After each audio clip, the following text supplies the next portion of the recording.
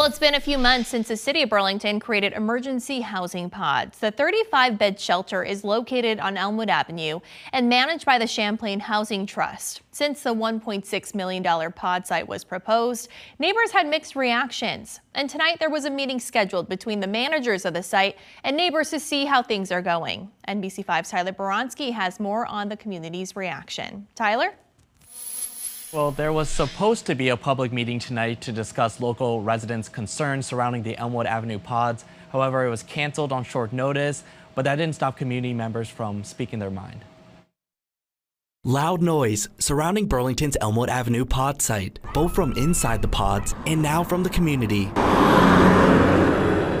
Champlain Housing Trust canceling a public meeting Tuesday meant for pod residents and neighbors. Jody Corcoran, who lives in Burlington, says she was concerned when she heard people in the pods were getting evicted. We need to hear from, even though they are temporary residents, from the residents themselves.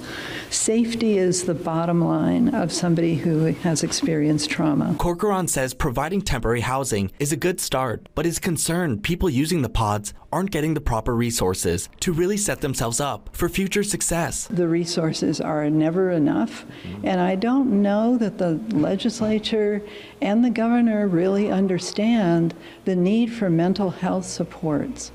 You know, when you are at a survival level where you're not even housed, but then you get some housing, you're still going to need support. One next-door neighbor who didn't want to be on camera or identified says she's concerned about the activity going on around her home. People hanging out on my stairs, sleeping on my stairs, a lot of drug activity. It's just been a lot of problems, fighting, screaming all hours of the evening. It's been pretty wild.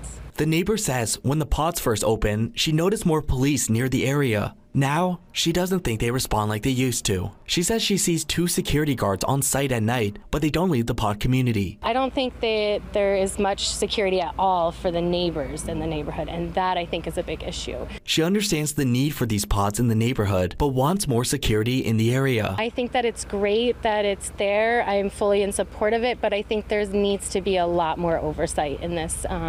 There's a lot of issues that some of the people in the pods do bring to the neighborhood. And so I think that they just need to, there's got to be some more oversight for sure. Now we reached out to Champlain Housing Trust for comment, but we did not hear back in time for this story. The new rescheduled date for the meeting is July 11th from 5 to 6:30. It will take place at One Community Center on Allen Street. Live in the newsroom tonight, Tyler Bronsky, NBC5 News.